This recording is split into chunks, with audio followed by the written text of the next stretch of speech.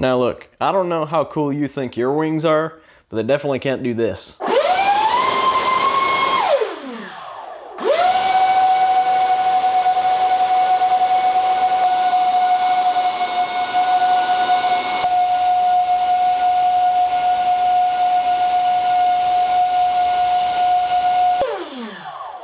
So this is called a co-flow wing. And basically what it does is it blows air out of the leading edge and sucks it back in pretty close to the trailing edge.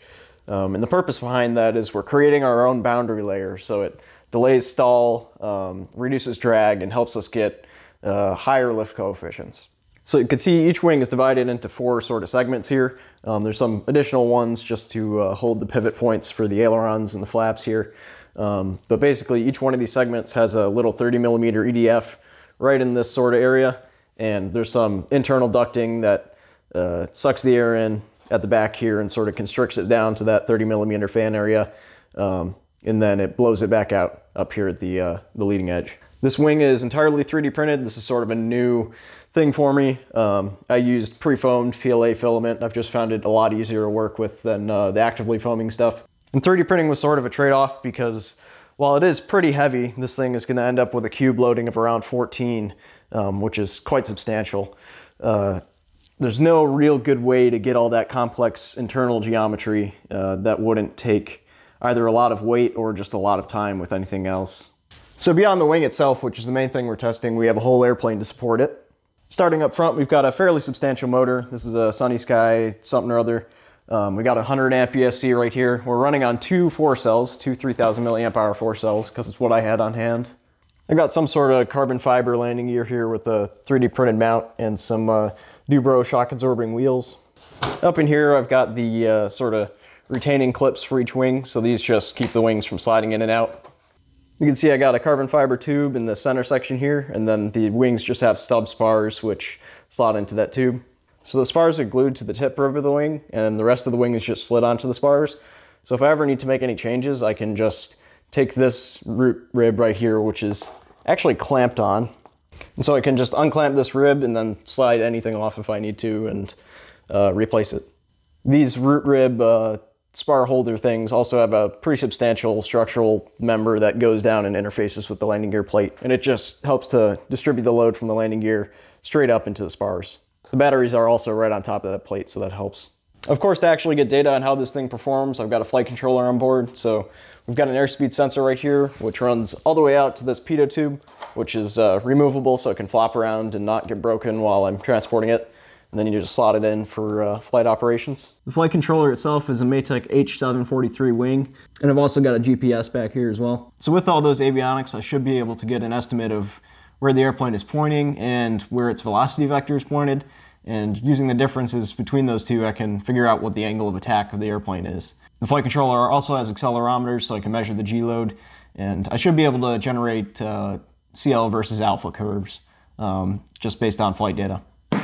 Moving towards the back of the airplane, it's pretty normal up until this thing. So this is actually a pitch thruster. There's an outlet on the top and on the bottom right here. And the reason why I have this is that on other circulation control or boundary layer control stuff that I've done in the past, I found that if you have any power dependent moments that happen, for example, with the F-Lux Mark II, which was one of my demonstrator planes, I had trailing edge blowing down at an angle over flaps that were deflected. And whenever I gave that thing power, it'd like to pitch down really hard. And so I was having to hold a lot of back elevator just to keep the thing from nosing over. And the slower the airspeed was because the elevator was less effective, but the pitching moment was constant because the thrust out of the back was constant. The more elevator I need, basically. If you're going to have a pitching moment that depends on thrust and not the actual dynamic pressure coming over the aircraft, you should probably have some way of countering that moment that's also based on thrust, so that your risk of losing pitch authority at low airspeeds, low dynamic pressures, is low. So this, of course, is its own 30mm EDF, which has its own little NACA inlet on the bottom of the fuselage. And then it literally just has a pair of butterfly valves that either let the flow out the top or the bottom. Now, I could have had, 2 fans and just routed the exhaust directly from the fan out and turned on each fan, but the problem is I'm actually out of channels on the flight controller. And here's a demonstration of all the controls. So we've got elevator.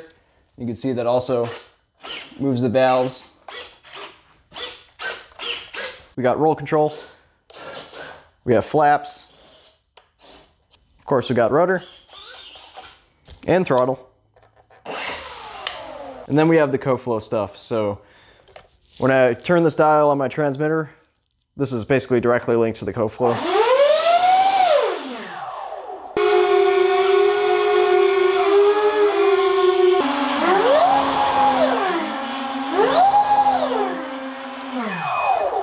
I should mention that this thing also has flight stabilization, so I can get it tuned and then get some nice steady level passes for good data. So this is the transmitter I've been using for the past pretty much ever.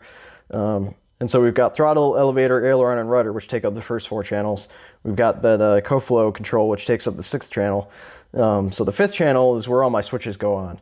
And so I actually have 18 separate switch positions. So I got this guy, which has 3 positions. This is the arming switch, which has 2 positions. And then this is manual, stabilized, and then auto tune on a momentary. So all 3 switches go on to channel 5.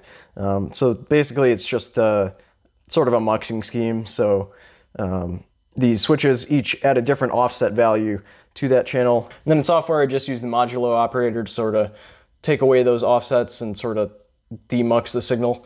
So if we go down here, we can see here's a couple different switch positions that I have just decoded. So I think the bottom one here should be, oh, nope, never mind, that's the top one. So this is manual, stabilized, and then momentary auto tune. Go back up there. Flaps, or I think this is flaps off, and then mid flaps, and then full flaps. So it all works, and no matter what configuration you put any of those switches in, they always display the correct value here. So it took a little while to get right, but it seems to work. So let's talk goals for this project. I think if we get an increase in maximum lift coefficient at all, I'm going to say that it's working, but I wouldn't necessarily call it a success. I think the criteria for this project, the success criteria, are going to be that the increase in lift coefficient from the system offsets the increase in weight that is incurred by the system. And so the result would be a net lower stall speed. That's our goal, is to have a lower stall speed than we would without having the co-flow system in here and without having all that extra weight in the aircraft. This foil is probably around, I think, 16.5%. I just took a NACA something or other that had a good bit of camber on it, and then I scaled it vertically until the EDF would start to fit inside it. And so I think CL max for that is probably like 1.3 to 1.5. So we're gonna have to be pushing a maximum CL of like 3 with this co-flow to be able to achieve that. And I think that's gonna be, well, I don't really know, to be honest. So we're just gonna have to fly it and find out. One thing that'll be pretty cool is I actually have a current sensor that'll be able to measure the current and, well, I know the voltage, so the total power that the co-flow system consumes. We could try and figure out where it's most efficient and that sort of stuff as well. Besides that, there's no NACA projects. Things are always perpetually on the back burner. And on top of all that, I am now the caretaker for not 1, but now 2 classic cars. So that's taken up a good bit of my time, but it has been very rewarding. Let's put it that way. I'll see you guys next time.